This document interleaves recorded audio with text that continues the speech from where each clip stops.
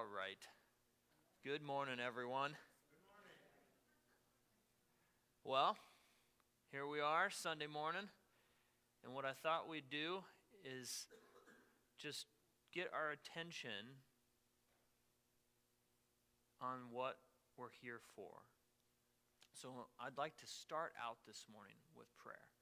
So if you'd bow your heads, let's pray. God, we are looking forward to spending some time with you this morning as a group, as a church body. We pray, Lord, that you'd come and soften our hearts, help us to prepare to receive what it is you want to teach us this morning. And God, I pray that we would open our hearts and minds to you even in worship. That, Lord, we would just look at this time as an opportunity to connect with you. God, help us to do that as Janet takes us into a time of worship. Lord, help us to give you praise honestly. God, if there's things on our hearts where we're frustrated, Lord, help us to share that inside with you. Help us to have a conversation with you this morning as we worship, and I pray that that worship would continue past our singing into our time of learning this morning and into our day and into the week. God, help us to carry this attitude of worship. And I ask these things in Jesus' name. Amen. If you'd stand now and worship together, that'd be great.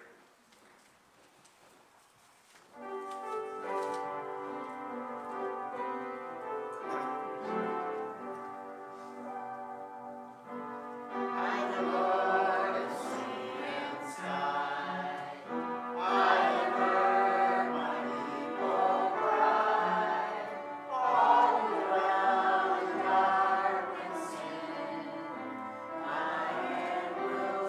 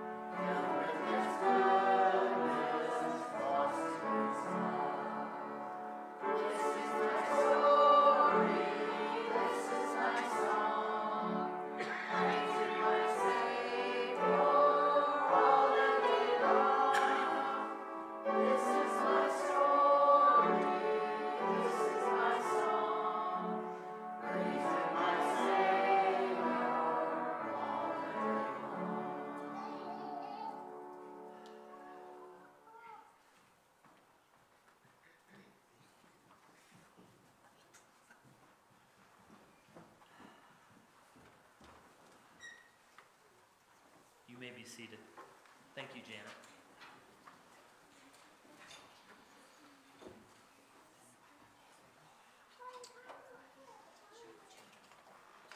So this morning we're going to continue our time of worship by giving you and I an opportunity to share some prayer requests and some praise reports. So looks like Charlotte's got the mic and she will pass it around to anyone who may have a prayer concern or a praise report.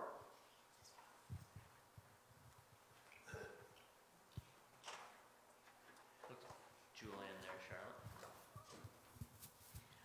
Last Sunday we sent the prayer chain for Loretta Broker's brother Phil, and she posted this morning on Facebook that he passed away yesterday. So I think we need to keep Loretta Broker and all of her family in our prayers.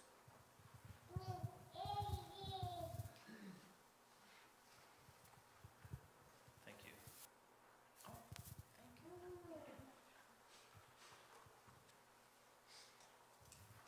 Keith was diagnosed on Thursday with bladder cancer, and he's going to be having surgery on the 19th of February. So just pray for him and pray for us.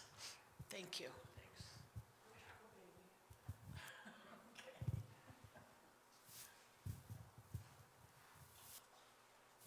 Yeah, Charlotte right there, Margie right.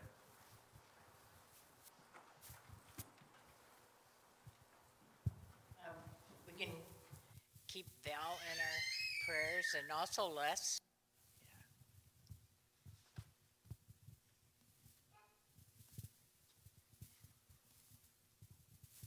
Yeah, Arthur. You got an update on Les?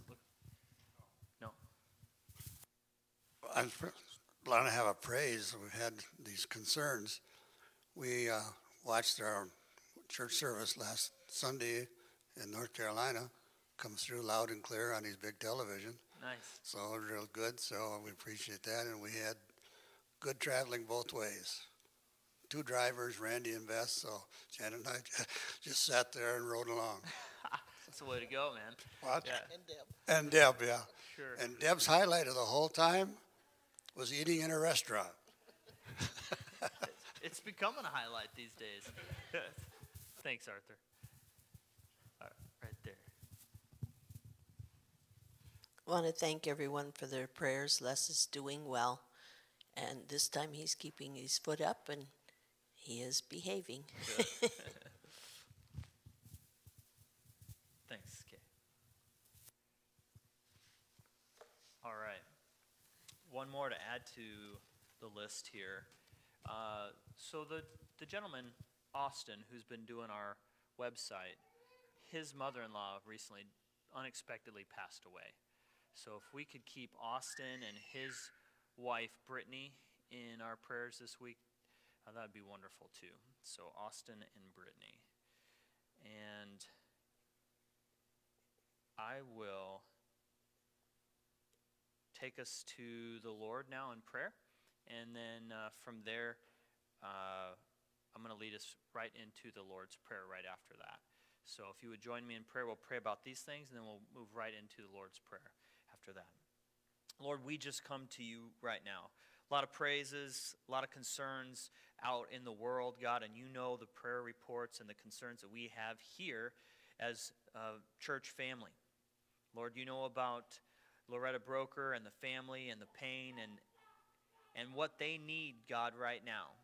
The comfort that they need, the peace that they need. And we pray, God, that they would just receive from you. And Lord, we pray that grace would shine down on Keith, on our Keith this morning. God, we pray that this bladder cancer can be removed and that he can be cancer-free. And that, Lord, that you would just bless him in whatever is involved with that surgery on the 19th. And Lord, we are thankful for Kay's report on Les. We pray he does continue to behave himself, Lord, and that he keeps his leg up and heals properly. We just ask that you would be with him. We pray you'd be with Val, God. We ask, Lord, that you would be with Austin and Brittany and Brittany's brother, Tyler. God, we pray for that family. pray for comfort. We pray for peace as well. We ask, God, that you would just show yourself in very unique ways in the coming weeks and months as Brittany and Tyler especially heal from the loss of their mom. We pray, God, that this live streaming that we are partaking in, Lord, continues to reach people. That, God, you do what you want with these messages, with our time together and it being aired out on the internet. Lord, we just praise you for that, and we thank you for technology and how it can be used in very good ways. And Lord, we pray these things in Jesus' name. And if you would, let's pray the Lord's Prayer together. Our Father, who art in heaven, hallowed be thy name. Thy kingdom come, thy will be done, on earth as it is in heaven. And give us this day our daily bread. Forgive us our trespasses, as we forgive those who trespass against us. And lead us not to temptation. Deliver us from the evil one. Thine is the kingdom, the power, and the glory forever and ever. Amen. Thank you. Oh, yeah. No. Okay. We're good? Okay. All right. Well, welcome, you guys. Just want to close our series out now on Colossians. So for those of you who've been following along, you know we've been working our way through the letter of Colossians. And today we conclude our study of Colossians written by the Apostle Paul. I'm going to give a brief recap. Paul wrote this letter for two primary reasons. The first, he wanted to push back, as you may recall, on this Gnostic teaching that was beginning to circulate in the first century, which would later be identified as Gnosticism. So when Paul wrote this letter, Gnosticism was not fully developed. Nevertheless, there was this certain teaching that was basically circulating, like I said, in the church. They were taking bits and pieces from the Jewish faith, from Judeo-Christian thinking, as well as teaching from Plato, which basically said the physical world is bad, the spiritual world is all good. And this mixed bag of teaching and philosophy, like I said, was creeping into the church. So this teaching Paul addressed was the beginnings of what would later be established Gnosticism in the 2nd century. And since Gnostic thinkers saw, for the most part, the physical world as all bad, they abstained, as we talked about, remember? Or at least limited themselves from physical pleasure. Limiting the amount of, food and drink they would have, amount of sleep they would have, abstaining from sex. They saw all of this as bad. And also, Gnostics believed that there's this special mystical knowledge that was needed that one needed to ascertain. You needed to gain this knowledge in order to save your soul from this evil fleshly body and material world once you died. You need to have that knowledge ahead of time. And so in our study through Colossians, we have seen how Paul has pushed back on the physical world being bad. We see here in Colossians, here's an example of where he pushed back. Colossians 1:5, the faith and love that spring from the hope stored up for you. He's talking about that, hey, I am giving thanks for you guys, he says in Colossians 1. So the context here is saying we always thank God our Father and the Lord Jesus Christ because of the faith that you have. And he says in verse 5, the faith and the love that spring up from the hope that is stored up for you in heaven, about which you have already heard in the true message of the gospel that has come to you. In the same way, the gospel is bearing fruit and growing throughout the whole world, just as it has been doing among you since the day you heard it and truly understood God's grace. You notice here how Paul is saying this message, this Christian good news, this gospel is for everyone, and it's spreading all over. This is no mystery. This is no secret that's supposed to be kept for a select group of people. So Paul's pushing back here, and he says, and it's something that you've understood. It's understandable for all. We see here in Colossians 1:15 and 16, Paul says this. He says, the Son is the image of the invisible God, the firstborn over all creation. Remember, that firstborn was probably a hook for the time period, for the culture. One, it would have hooked them into understanding, oh, Jesus gets the privilege and status of the firstborn, being the Son of God. And for the Gnostic type thinker, he would have been, what does this mean, this Jesus is firstborn? And as they would have listened to more of the Christian teaching, they would have understood, oh, that's Paul saying that Jesus has this privileged status as being the Son of God, not that he was actually birthed or created. Verse 16, for in him all things were created. So who created all things? Jesus. So obviously if Jesus created all things, then the physical world isn't bad. It wasn't some bad spirit like the Gnostic thinking group was saying created the physical world. No, Jesus did. Things in heaven and on earth. So the spiritual and the physical, visible, invisible, whether thrones or powers or rulers or authorities, all things have been created through him and for him. God wanted this physical world to come to fruition.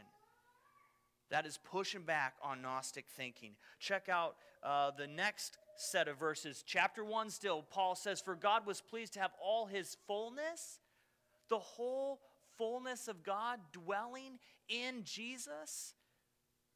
That's pushing back again on the physical being bad. Jesus has, basically we're saying here, Jesus has God completely in him. And through him to reconcile to himself all things, whether things on earth or things in heaven, by making peace through his blood. Peace is made through the physical blood of Jesus, shed on the cross. Once you were alienated from God and were enemies in your minds because of your evil behavior, but now he has reconciled you by Christ's physical body through death, to present you holy in his sight, without blemish and free from accusation. You can see how Paul is very powerfully pushing back on this Gnostic type thinking that's pushing its way into the church. Paul's pushing back, baby. So there is one of the reasons why Paul wrote this letter. The second major reason Paul wrote this letter was to spur on Christians to just stick to the essentials of the faith, right? And to Jesus. You've heard me say that at least once, right? I've said it often. Paul wanted Christians to just stick to Jesus and to the essentials of the faith. For Jesus is far superior to anyone or anything or any wisdom or knowledge or special teaching that's out there. Paul's saying it's Jesus. And this sticking to the faith, you can see, and this sticking to Jesus is building off of the first.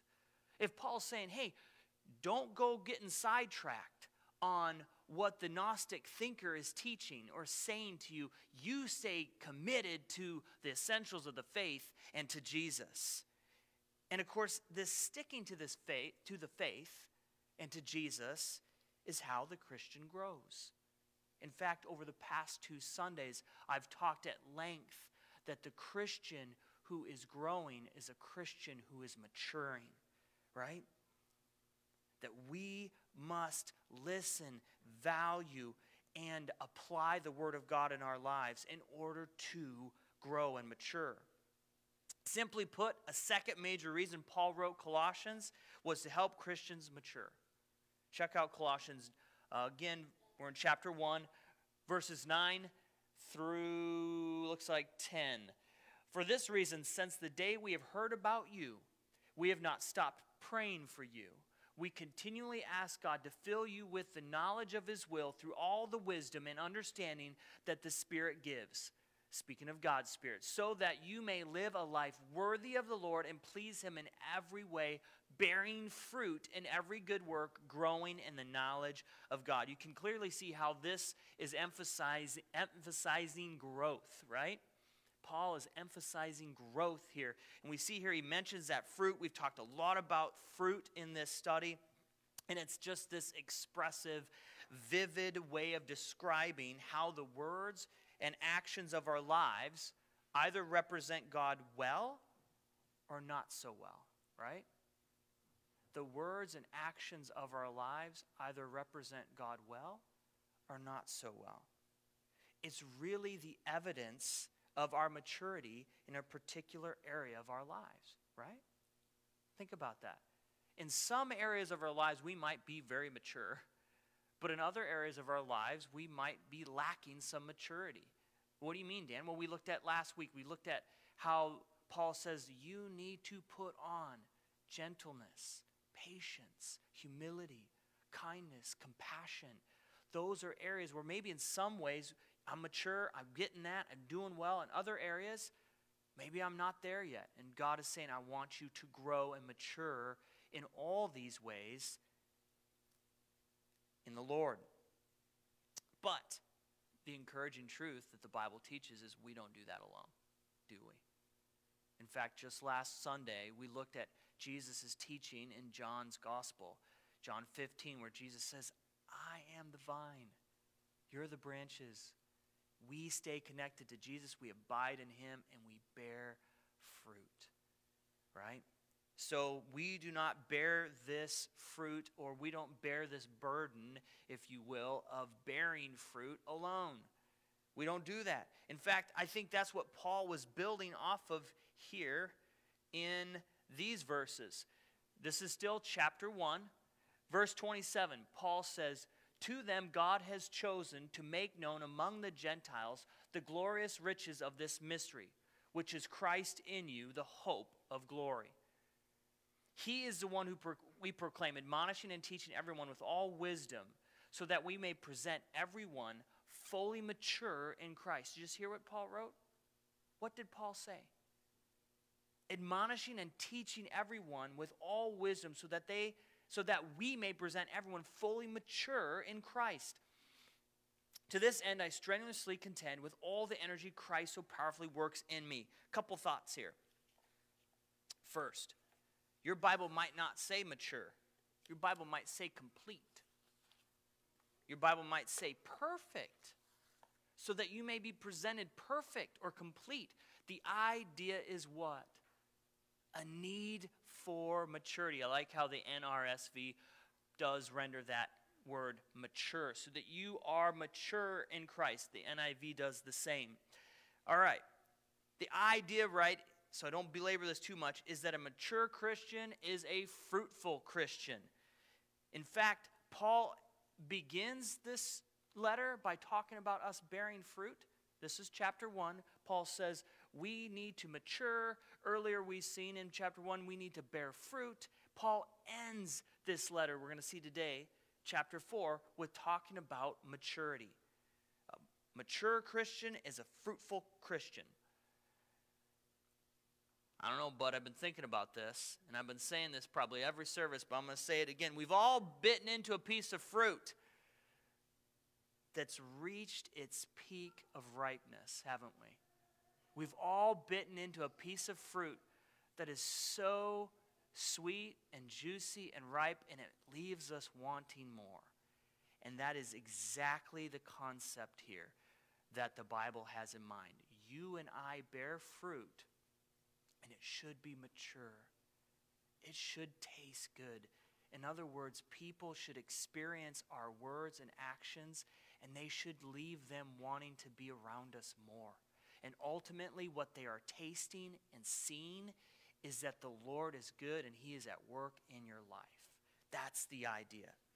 Now, understandably, verse 29, Paul is talking about, to this end I strenuously contend. I think he's talking about what he's saying in verse 28. That I want everyone to know about Jesus, that I want them to know about this wisdom, and to present everyone mature. I think that's exactly what Paul means in verse 29. That's what he's strenuously working for. But indirectly, I think there is a principle here that's built off of what we're talking about. We don't bear fruit without God's help, but we need to cooperate with God as we grow in maturity. We need to strenuously contend with all the energy Christ so powerfully works in us to grow in the faith. All right. Remember last week's challenge too? Does anybody remember last week's challenge? So last week I challenged us all. Amber and I sat down last night. We talked about this. We were praying about a couple in particular. In the challenge, chapter 3 of Colossians, verses 5 through 15 contains some do's and don'ts for the Christian life. And I challenged us all to pick one or two where we're asking God, where do I need to grow this year in 2021? What do I need to say no to? What should I not be doing? And is there one on the list of what I should be doing? How can I grow? All right, so the recap is finished. That's where we've been in Colossians. We're looking now to complete the letter. And let me tell you now where we're headed. We're going to walk through Colossians 3:18 all the way to 4:18, which is the end of the letter. And the focus today is this. A sign of Christian maturity is thankfulness. And thankfulness helps us to effectively obey God and the hard commands that God gives us sometimes. We find we really need thankfulness. I'm going to say this again. A sign of Christian maturity is thankfulness. And thankfulness helps us to effectively obey God, especially when we come across those hard commands that He's given us. Remember last week I had mentioned here, this is where we kind of ended our study last week. Verse 15 of chapter 3, let the peace of Christ rule in your hearts, since as members of one body you were called to peace, and be thankful. And then it goes on to say, let the message of Christ dwell among you richly as you teach and admonish one another with all wisdom through psalms, hymns, and songs from the Spirit, singing to God with gratitude in your hearts. And whatever you do, verse 17, whether in word or deed, do it all in the name of the Lord Jesus, doing what? Giving thanks to God the Father through Him. I think most of us are aware that thankfulness has a significant positive effect on our lives. Numerous studies show the correlation of how being thankful makes us happier, healthier humans. In 2011, an article by the Harvard Medical School came out just before Thanksgiving, perfect timing, to discuss how giving thanks increases happiness. And I'm going to read to you an excerpt from the article. Here you go. Gratitude is a thankful appreciation for what an individual receives, whether tangible or intangible. With gratitude, people acknowledge the goodness in their lives. In the process of doing this, right, people usually recognize that the source of that goodness lies at least partially outside of themselves. As a result, gratitude also helps people connect to something larger than themselves as individuals, whether to other people, nature, or a higher power. 2011, Harvard Medical School, talking about gratitude. Remember, Paul wrote this letter to the churches in Colossians to help them mature in Christ, to stick to the essentials of the faith and to Jesus. And one of the essentials of the Christian faith is to be thankful. In particular, to be thankful to God for what He's done and continues to do in our lives. A mature Christian then recognizes that the source of goodness that he or she is grateful for lies squarely in God Himself. Gratitude for God certainly then connects us to something larger than ourselves, doesn't it? There's no doubt. You don't get any bigger than that, right?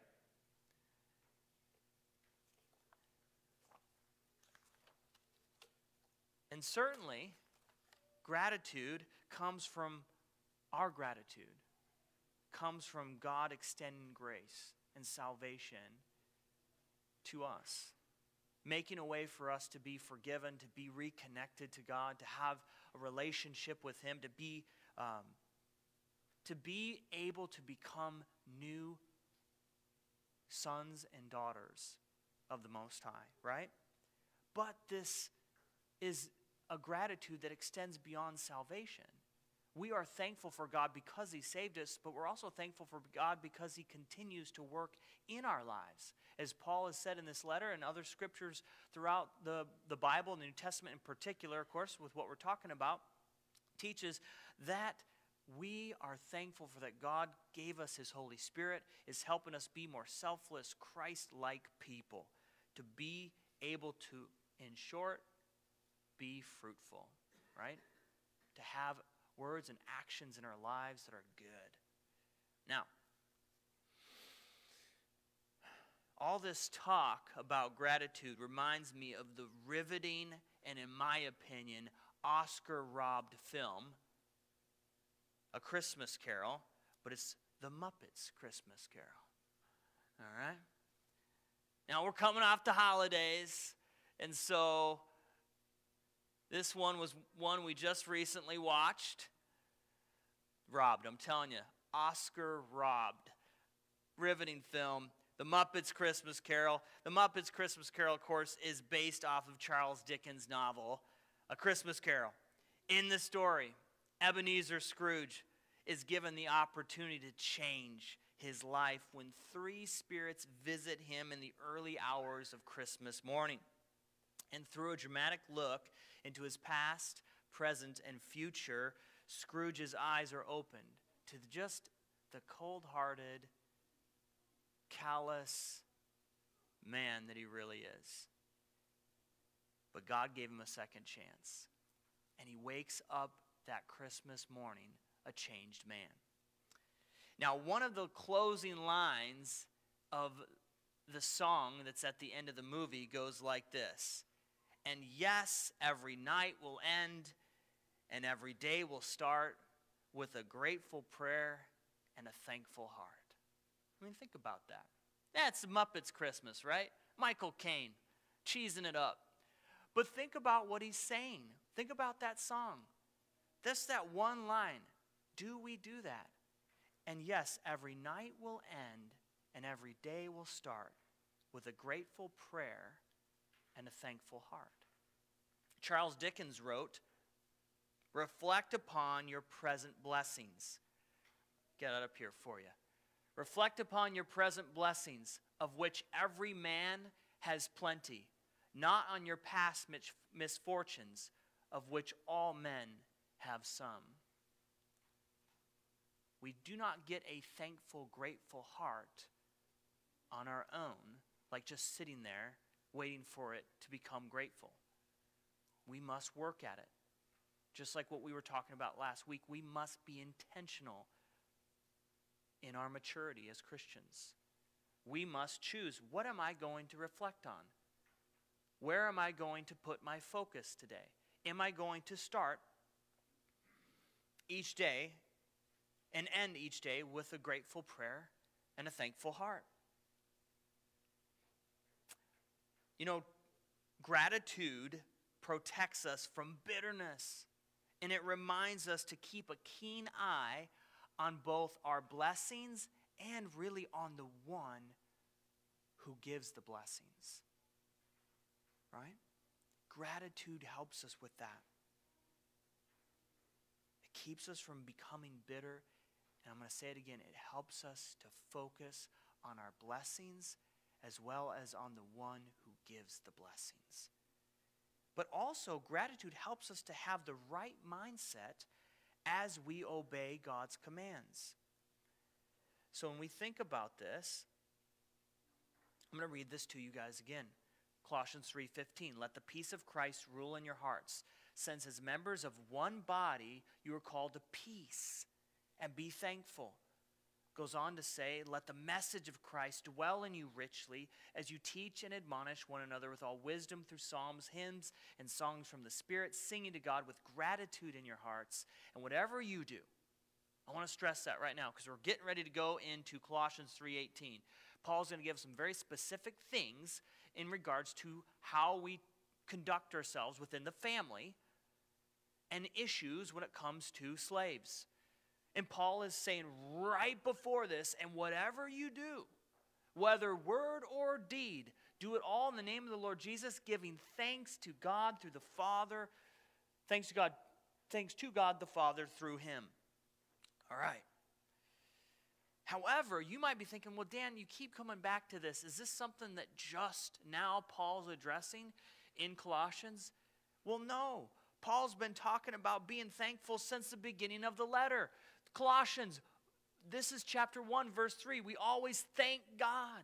We always thank God. We always thank God. Paul goes on to say in Colossians being strengthened with all power according to his glorious might, so that you may have great endurance and patience, and giving joyful thanks to the Father, who has qualified you to share in the inheritance of his holy people in the kingdom of his light. Paul goes on, chapter 2. So then, just as you received Christ Jesus as Lord, continue to live your lives in him, rooted and built up in him, strengthened in the faith as you were taught, and what? Overflowing with thankfulness. No, this has been subtly in the letter the whole time. Paul said, you need to be thankful. You need to be thankful. You need to be thankful. We cannot separate thankfulness from a maturing Christian. You cannot do that. If you are a maturing Christian, you are a thankful Christian. You are thankful for God for what he's done. He's done a tremendous for us, and he continues to do a tremendous amount for us. And we must have that attitude towards God.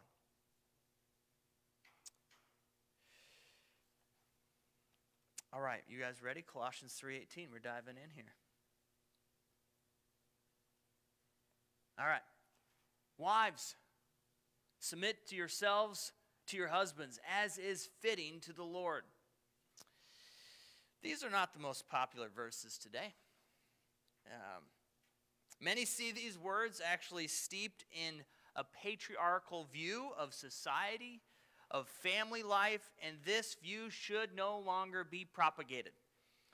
What is Dan going to say? You guys are wondering, aren't you? What's he going to say about this? However, like much of the Bible, there is more to this than meets the eye.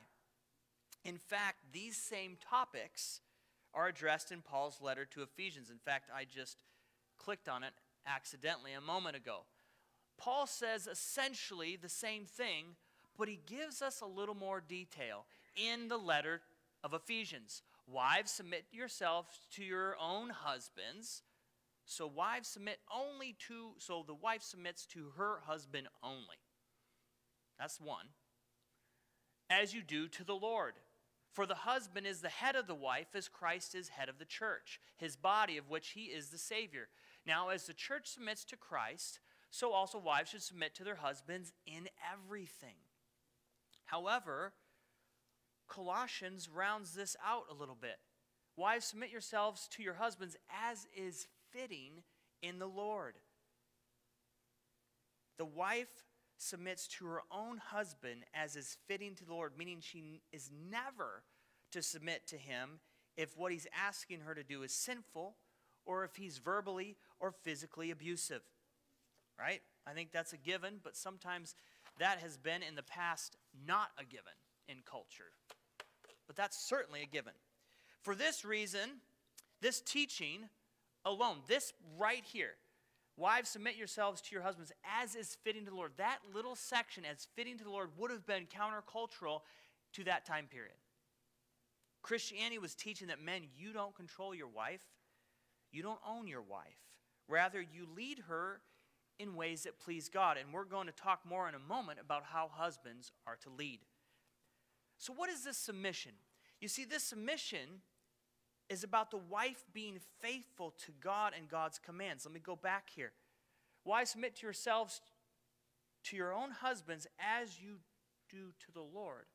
Ultimately, the wife is submitting to her husband because she is actually first and foremost submitting herself to the Lord. In other words, like I said, a wife submits to her husband because God has given the husband the role of leader in the home. We're going to talk about that role here in a moment. Stick with me. So this really isn't about women submitting to men. But this has been taken out of context, and it has just continued to make it seem like, oh, the Bible teaches this patriarchal society, that this should just continue to promote a patriarchal kind of way of thinking. No, there are and should be great women leaders outside the home. Furthermore, the woman doesn't submit to her husband because he knows everything, contrary to popular belief. That's not why she's submitting. Again, the submission has to do with the maturing wife being thankful to God and for the role he has assigned her husband. Let me say something else about submission. Submission doesn't mean the wife is silent, that she doesn't weigh in on decisions. This doesn't mean that she doesn't give her opinion on things. Submission doesn't mean she's gutless, that she's unable to conduct her own business affairs. All one has to do is read Proverbs 31 to remind themselves that the godly wife is wise, is physically, emotionally, spiritually strong. She conducts her own business deals with her own money that she's earned. She continues to make an income on her own and continues to take care of her family and bless her husband. There is no way when you read Proverbs 31 that you get this submissive, this sort of cowardly, gutless woman at all. No, the mature wife recognizes that ultimately God is the one she submits to. And if God says her husband is the leader in the home, then she should honor that word from God with gratitude and encourage him to lead. But now that I've said that, what kind of leader is the husband to be? Because oftentimes we have, and I have heard this in my own day, 21st century, I have heard women, the wife, submit, but not the husband. And we're going to see here, there is mutual submission. And that is not often taught, but it's very clear in Scripture. So what kind of leader is the husband to be? What kind of leader is the wife supposed to encourage her husband to be? Let's check it out. Colossians. This one here, if we just went on Colossians alone, this isn't all that much. And it wouldn't have been all that countercultural. Husbands, love your wives, do not be harsh with them. All right, what's next?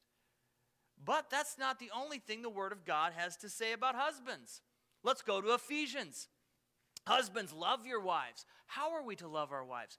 Oh, just as Christ loved the church and gave himself up for her to make her holy, cleansing her by the washing with water through the word, and to present her to himself as a radiant church, without stain or wrinkle or any other blemish, but holy and blameless.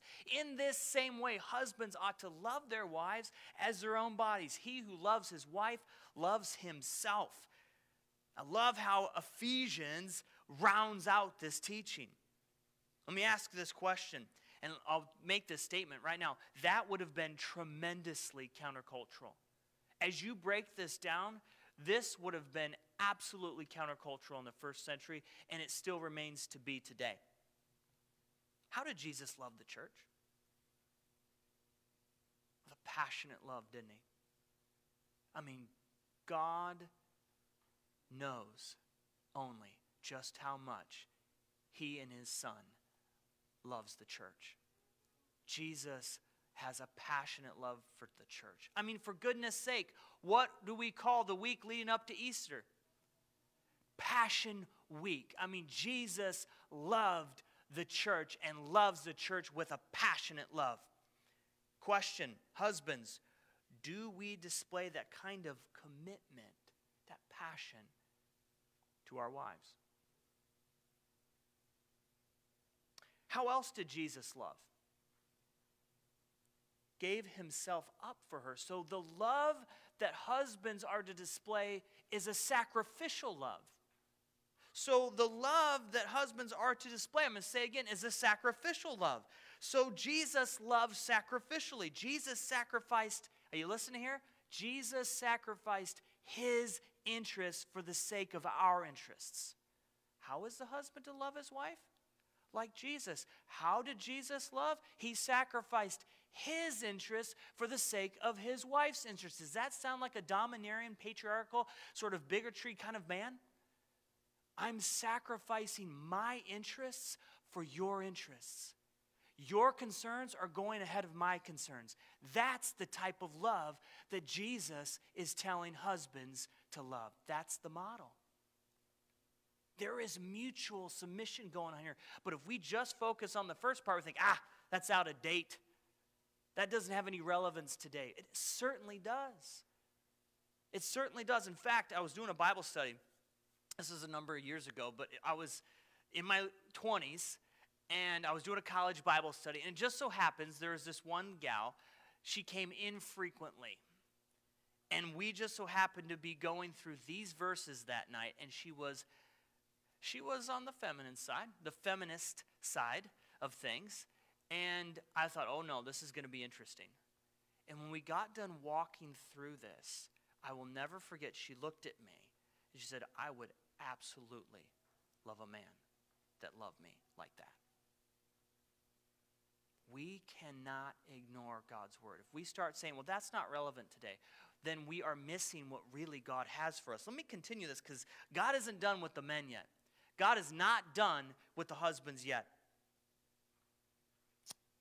So let me ask this question, husbands. Are we sacrificing for our wives? Are we putting their interests ahead of our own?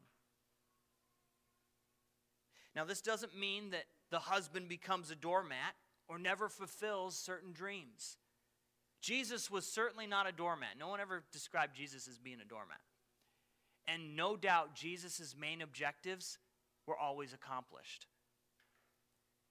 But Jesus' love and sacrifice for the church, like I said, serves as our model for the type of leader we're to be in the home. You see, Jesus is the exemplary model for servant leadership. We've heard that often. What does a servant leader look like?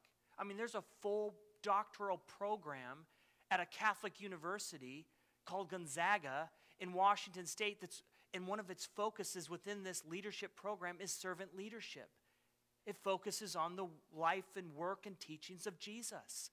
Jesus is the exemplary model of servant leadership. So how is the husband to lead? He is to lead like a servant. What does that mean?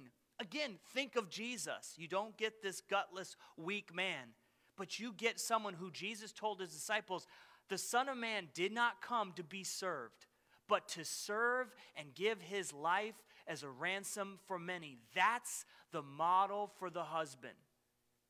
You see how our society, our culture, that whatever kind of culture that where people are practicing Christianity, how it influences the teaching. But that's not the way it's supposed to be. God's word is supposed to influence the culture. But we shouldn't be surprised by that. The culture has so often always influenced the church, hasn't it? The culture has so often always influenced the church. But God in his teaching is saying, go and influence the culture, and it starts in your families. And husbands, you are to love your wives as Christ loved the church. I'm not done with the husbands yet.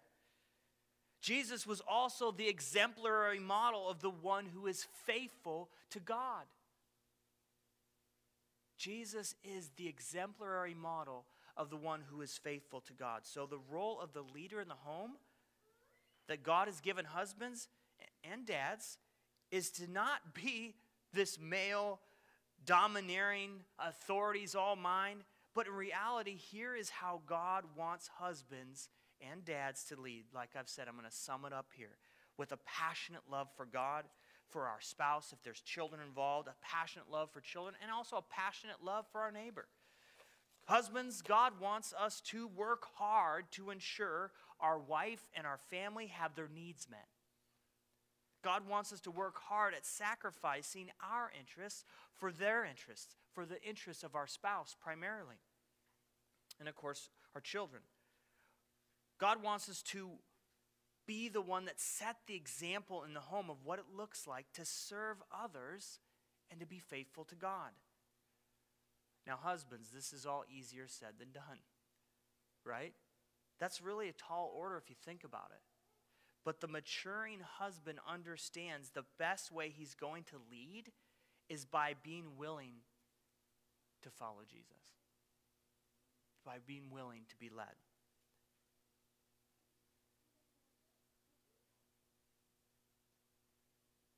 John 15, abide in me. Stay connected to me and you will bear fruit. The husband must stay connected to Jesus to be this type of leader in the home. A servant leader, one who loves passionately and sacrificially, one who lays down his interests for the interests of his spouse. That's the type of leader. You can see the mutual submission that Christianity is teaching. Again, yes, who is the leader of the home? The husband is, but how is he to lead? Like Christ. You can see why that woman, who, like I said, this young woman was very much opposed to not only Christianity, but she was coming because of a friend. And I think there in deep inside her heart, she was curious. But you could see how when this gets explained, a woman would say, even one who's like, I'm kind of mad at men, would like this. Now, the way I see it, either party cannot sincerely apply these verses to their lives without having an attitude of gratitude. Who's been waiting for me to say that? Come on now. At some point you knew the cheese was going to come out. The attitude of gratitude. But it's true, right? And the only way we're going to apply these verses to our lives, husbands and wives, is if we have this attitude of gratitude. And it starts with first and foremost being thankful to God for what he's done in our lives, and then from there, the roles that he's given each of us.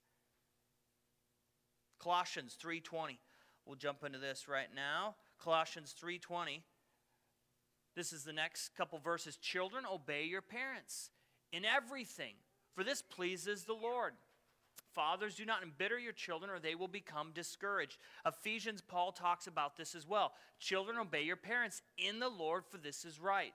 Honor your father and mother, which is the first commandment with a promise, so that it may go well with you and that you may enjoy long life on the earth. Fathers, do not exasperate your children. Instead, bring them up with the training and instruction of the Lord. This is so important. This is so important because children ultimately learn to relate to God as their heavenly Father and trust his authority by first being under their parents' authority. This is how it works. Children learn to relate to their heavenly Father and be under his authority as they learn to trust their parents and be under their authority. Now, I think verse 21, if we go back to Colossians here, which I like how Colossians kind of rounds out, children, obey your parents in everything, for this pleases the Lord. Rather, I should say Ephesians rounds it out. Ephesians says, if I can tap on it here, Ephesians says, children, obey your parents in the Lord, just like where we talked about the wife. In the Lord. Children are never to obey their parents in a way that God would say, that's wrong. That's not good. What the parent is asking the child to do is not appropriate, is not godly. Those are things where Paul is saying, it's rounded out here in Ephesians, children, obey your parents in the Lord. So what Paul has in mind in Colossians is that same idea. He's saying, in everything that your parents are telling you to do that pleases God. That's what Paul has in mind. Now, one of the reasons verse 21 is in there, we've talked about. I touched on already that the idea that the dad takes the lead in setting the example of what it looks like to be faithful to God. This would include taking the lead in ensuring spiritual formation happens in the home. But hear me out here, because I think as soon as we hear that, we picture dad's the one with the Bible, dad's the one with the spiritual lessons, dad's the one talking. That may not be the case. Mom may be the better teacher. Mom may be the better one to explain the lesson. What I'm saying is the dad's taking the lead to make sure it happens. See, the moment we think lead, we think, oh, so everyone's stopping and listening to the man. Everyone's stopping and listening to dad. No, dad's just making sure that spiritual formation happens. This is a mutual effort by mom and dad. So when we think that, we can't just hear that and immediately put that sort of thought in mind. That it's just about the dad and everyone's listening to the dad. No. The dad is making sure that spiritual formation is happening, and it may very well be that mom's doing the teaching. But he's making sure that the lessons are happening. And to continue with that, this is important. Dad then must not in any way undermine the teaching, right? But be fully engaged. So if mom's doing the teaching, he needs to not be off, on his phone or whatever. He needs to be engaged and actively participating in that teaching, in that discussion. It is so critical that children and grandchildren see dads, grandfathers pray and talk about God and their faith regularly. If you look around this room, there is way more women than men. women have a tendency to gravitate more towards the church, certainly in our time period. And there's something to be said about when the men also step up and say, I'm going to pray. 2, I'm going to talk about God and what he's done in my life. It is very impactful on the next generation, isn't it? When they see both parties involved. And so I think partly verse 21 is about, hey, fathers, you need to be involved. And as he had mentioned earlier, as a leader in the home, this is how you are to lead to ensure that spiritual formation is happening and that you are participating. Let me just end this thought with this first point. Dads, whether we realize it or not, our actions tell our children a lot about what we really think about Jesus, and in turn, it will tell them what they should think about Jesus. There's no doubt our actions tell our children and our grandchildren what they should think about Jesus, right? The second reason why Paul wrote this, I think, is because in general, dads need to be more conscious of their words and their tone towards their children. I said, in general, there are exceptions, but men tend to be more hard on their kids. And I think Paul is saying here, listen, don't embitter your children. They're going to become discouraged. Don't be too hard on them. Like I said, Ephesians 6, we see here, Paul says, don't exasperate your children. Instead, bring them up in the training and instruction of the Lord. Now, as soon as I say that, you guys are thinking, but wait a minute, or maybe some of you are thinking, but if we're too soft on the children, they're going to become unruly and disrespectful. The Bible definitely says parents are to discipline their children. So it isn't about Paul saying, lessen up on the discipline, or lighten up on the discipline, rather. Paul is saying, it's probably how, dads, you're approaching the discipline. I think that's more of it. It's not to lighten up on the discipline, but how are you approaching the discipline? I know this is hard to imagine, but as parents with 5 younger children, there's a fair amount of correcting going on in our home. Hard to imagine. And on more than one occasion, Amber has reminded me how gentleness is a very powerful tool when it comes to how a child responds to correction, right? It's not about lessening the discipline or the amount of time you discipline or, well, I'll let that one slide. No, it's how we approach the discipline. Gentleness also, I think when we say that, it makes people think, well, that's kind of, a little, I don't know, namby-pamby. They're gentle. That's not gentleness. It's not about being namby-pamby. It's learning that one can be firm and gentle at the same time. That's what it's about. In addition, and specific to our study this morning, Amber and I both do our best to remind each other, to remind the children just how thankful we are for them. Remember Charles Dickens? Dickens said, we need to reflect on our present blessings, and we need to remind our children that they are blessings. And I am almost 40 years old, and my mom still reminds me and my sister of how thankful, and my dad does too, but my mom does more. And that's okay. That's just what a mom is, and that's how she does it. She reminds me and my sister how thankful she is that she's our mom, that we're a blessing to her. And I know my dad's thankful for me too. But I think that's partly why Paul put that in there. Dads, remind your children of that. Don't be too hard on them as they grow and seek to also, and as you help to seek, to help them rather to mature in the Lord, right? All right, this next section, I'm only going to spend a little bit of time because we're going to actually touch on this next week. So you see here, slaves, obey your earthly masters in everything and do it not only when their eye is on you and to carry their favor, but with sincerity of heart and reverence for the Lord. Whatever you do, work at it with all your heart as working for the Lord, not for human masters, since you know that you will receive an inheritance from the Lord as a reward. It is the Lord Christ you are serving. Anyone who does wrong will be repaid for their wrongs, and there is no favoritism. And the very next verse is this: Masters, provide your slaves with what is right and fair, because you know that you also have a master in heaven. Did you catch that connection? Let me read it to you right here. Anyone, this is chapter 3, verse 25. Anyone who does wrong will be repaid for his wrong. Anyone. He's not saying slaves. He's not saying slaves. He's saying anyone who does wrong will be repaid for his wrong, and there is no favoritism. And the very next verse: Masters, provide your slaves with what is right and fair, because you know that you also have a master in heaven. There is much to be said about this, but we're going to talk about this next week. But we're not going to be in Colossians. I'm going to tell you in a moment how we're doing this. But my point in this is there's, again, always more than what meets the eye. Remember back in here, Colossians, verse 11 in particular.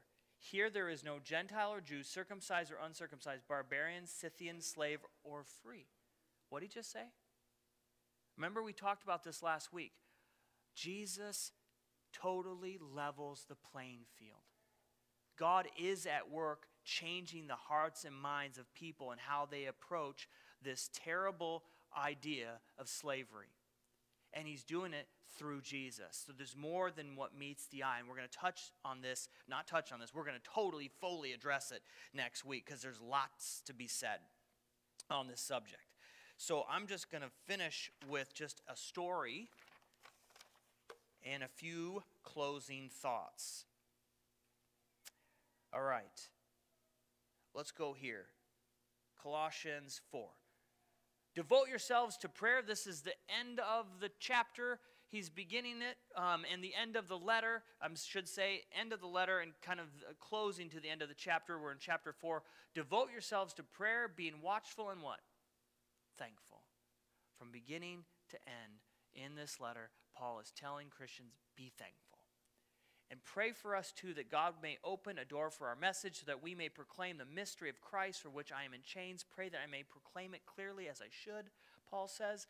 And then he says, be wise in the way that you act toward outsiders. Make the most of every opportunity. Let your conversation be always full of grace, seasoned with salt, so you may know how to answer everyone. Now, just my story, I'm going to take you back to the preceding verses here.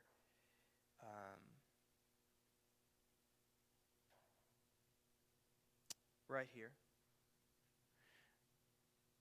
Chapter 3, verse 23. Whatever you do, work at it with all your heart, as working for the Lord, not for human masters, since you know that you will receive an inheritance from the Lord as a reward. It is the Lord Christ you are serving. And then we just read how we're supposed to make the most of our time. He says here, be wise in the way you act towards outsiders, making the most of every opportunity. Let your conversation be always full of grace, seasoned with salt, so that you may know how to answer everyone. So here's my story. As you all know, I'm in HR, and I had a coworker come to me one day, had some issues going on, and he looked at me and he said, Dan, honestly, I don't know how you do it. I don't know how you deal with all of our issues, all of our problems, the whining, coming to us, coming to you with things. He says, I don't know how you stay happy in your job. I don't know how you come to work each day and stay so positive. I could have just taken the compliment, and initially I did. I said, I appreciate that. And the guy went on his way. And later I felt convicted. And I thought, you know what, I should have been a little more forthright. It's not like there isn't a single person in my workplace that doesn't know that I'm a Christian. They do, and many of them know I'm a pastor. But this was prior to me being a pastor, but it was just in the last several months. So anyway, that afternoon I took a little piece of paper that was pinned to the corkboard in my office in a very inconspicuous spot. And the paper was these two verses. So in my office is Colossians 3:23 and 24. Whatever you do, Work at it with all your heart as working for the Lord, not for human masters. Since you know that you will receive an inheritance from the Lord as a reward, it is the Lord Christ you are serving. I told him, I said, man, honestly, these are some verses that guide my life. I said, so at the end of the day, I feel like I'm not working for my boss. I'm not trying to walk around and please everyone here. I said, I want to do my best, but ultimately, I'm working hard to do my job well to please God. And then I handed him this little piece of paper. I said, if you want this, you can have it. And he was like, thanks. That, to me, is a very natural way of applying what I just read to you in Colossians 4. Right here. Be wise in the way you act toward outsiders. Make the most of every opportunity. Let your conversation be always full of grace, seasoned with salt, so that you may know how to answer everyone. That was just a natural way of applying those verses, because I said, you know what, ultimately, God does get the credit for how I stay positive and for the work that I do. And I think those are just beautiful reminders in our lives that God is at work in us and through us, even when, and people are watching that work that God's doing in us and through us, that fruit that we're bringing to maturity when we're not even aware of it. All right, well, so you're thinking, how are we going to address this all next week but not be in Colossians? You ready for the sneak peek? You ready? Come on now. Who's excited about this? What is this at the end of Colossians? There's this random dude mentioned. He's coming with this other guy named Tychicus. He's coming with Onesimus, our faithful and dear brother who is one of you. They will tell you everything that is happening here. Onesimus is the slave of Philemon. We're going to go through the letter of Philemon, and we're going to see how Paul addressed slavery and how he addressed how Philemon should treat Onesimus. And notice here, Paul mentions Onesimus here coming to these Christians in Colossae, and he says, oh, by the way, him and Tychicus, they're going to tell you everything that's been going on. Very cool. So we'll dive into this concept of how God addressed slavery next week in the letter of Philemon. It's only one chapter. I really encourage you to read it ahead of time. All right, if you would, let's pray. We'll close our time here live streaming together. All right, let's pray. God, thank you for this time. Lord, thank you for your word, a lot in it. I understand there's just a lot being said here in your word. God, I pray you'd help us to continue to understand it. Lord, you are the one we need to be dependent on, not any pastor, not any teacher. God, help your Holy Spirit work in each of our lives. You know the questions we have. Lord, I guess my prayer is this. Help us to respond accordingly to what it is you're wanting to teach us and to what you're wanting to do in our lives. I thank you for today, God. A special blessing I pray for everyone, those here in church, those online. Pray you be with them. Go with us, God, today. And I pray this in Jesus' name. Amen. All right. All good, Randy? Okay. All right, so now it's just us.